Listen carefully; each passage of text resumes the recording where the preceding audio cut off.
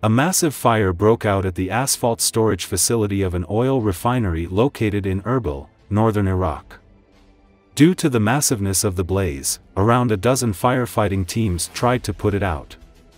The cause of the fire remains unclear. According to Al-Maluma website, 12 civil defense forces were injured in the blaze. Erbil-based Rudaw news agency has also reported the injury of several people in a large out-of-control fire at oil refinery fire. Rudaw media outlet learned that several other refineries are located in the vicinity of the burning refinery.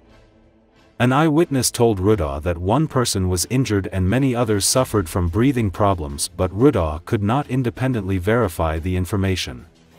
I was close to the refinery.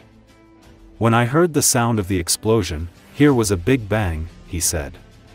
Fire incidents are common in Iraq and the Kurdistan region.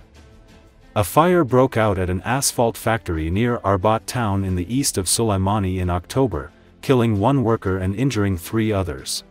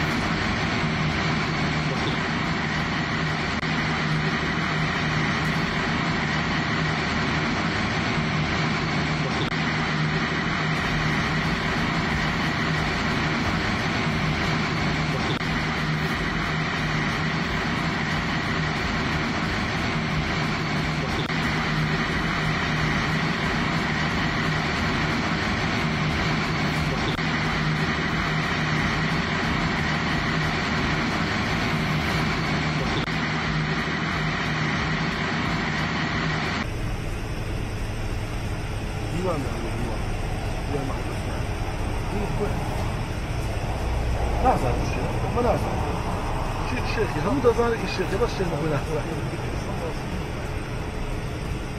هو